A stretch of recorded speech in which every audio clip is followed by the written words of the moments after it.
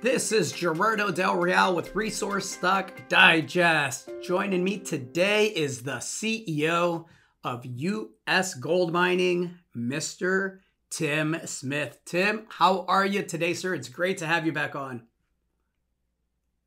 I'm excellent. Thank you very much, Gerardo, for having me back on the show again, and delighted to have the opportunity to be able to provide an update to your viewers. Well, let's get right into it. You just announced the commencement of the company's 2023 Phase-1 drilling program at the 100% owned Whistler Gold Copper Project, two metals that I am very, very bullish on. And I wanted to touch on the gold price action because I think that we've gotten so accustomed to gold flirting with 2000, but not quite being able to break through, that a lot of speculators and even the most ardent gold bugs fail to recognize that with the dollar index near 104, it's really impressive to me that gold is holding that 1900 level. I suspect that Q4 is going to be very, very kind to the gold price. And I think 2024 is going to be an excellent, excellent year as far as the price action goes, which bodes well for this announcement that you just started,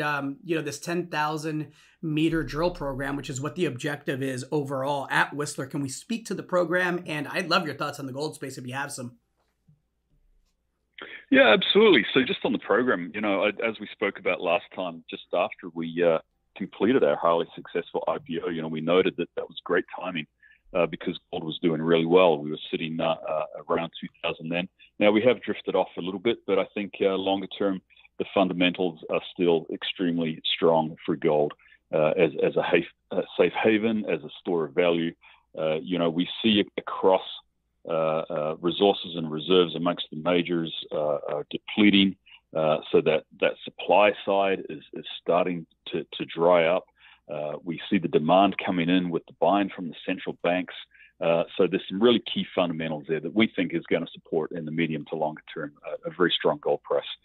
And, to speak about what we've been doing since the IPO, we've been very busy essentially getting our field teams and our contractors mobilized into the field at Whistler, which is located just 100 miles northwest of Anchorage. It's the nearest large undeveloped gold copper deposit to the main city of Anchorage in Alaska. And since the start of the summer field season, and we kicked off around the end of May, we've been dusting off our existing camp at Whistler, basically renovating and preparing that camp as a base for exploration programs over the coming years so that we can operate out of there in all seasons, not just summer, but through the fall and winter as well.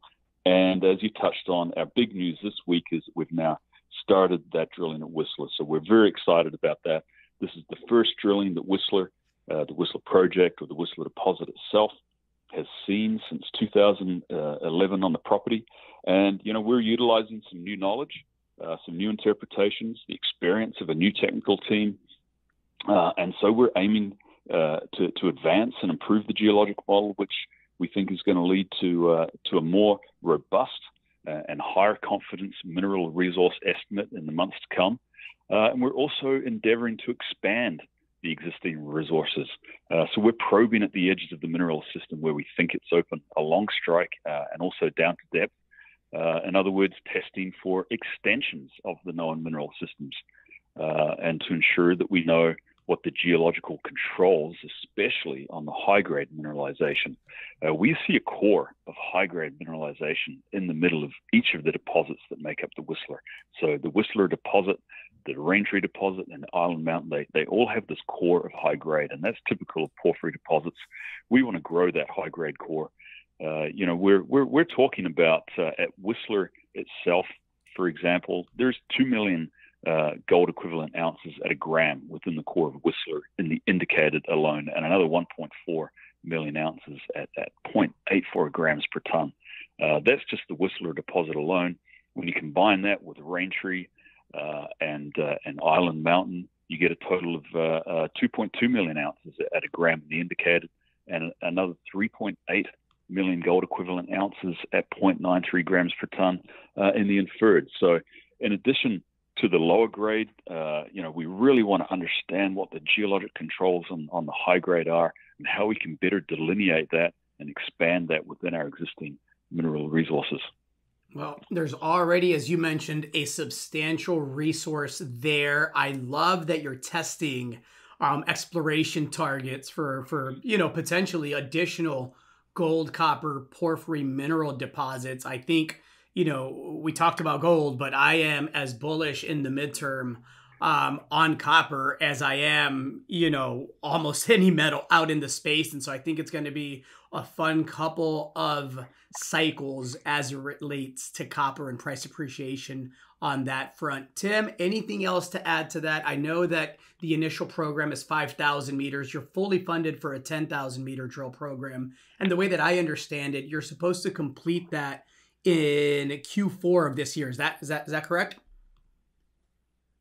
Yeah, we're going to complete Phase-1 this year, and then we'll make a determination whether we proceed directly to Phase-2 or whether we defer until next year to do that. So that really will depend on the production rates and what we're seeing coming out of the ground. And, what I did want to add, that in addition to testing the existing mineral resources and really probing how big and how high quality and how high confidence we can make those, we're also really excited about testing the potential for brand new discoveries. We see the Whistler Raintree mineral system and again the Island Mountain system as being two large porphyry clusters. And there are already some additional known porphyry intrusions in close proximity to existing mineralization. So if we can identify copper and gold mineralization associated with those intrusions and then define resources at those targets, well, we're talking about new discoveries. So new discoveries, in the porphyry space tend to be big. So that's in addition to advancing the quality of the existing resource assets that we have in the ground. So potentially, if we can make some new discoveries, and we want to put around about 50% of our overall effort and budget and meters in the drilling to testing some of those new discoveries. So we're excited about the possibility of perhaps announcing some new discoveries later this year or perhaps next year.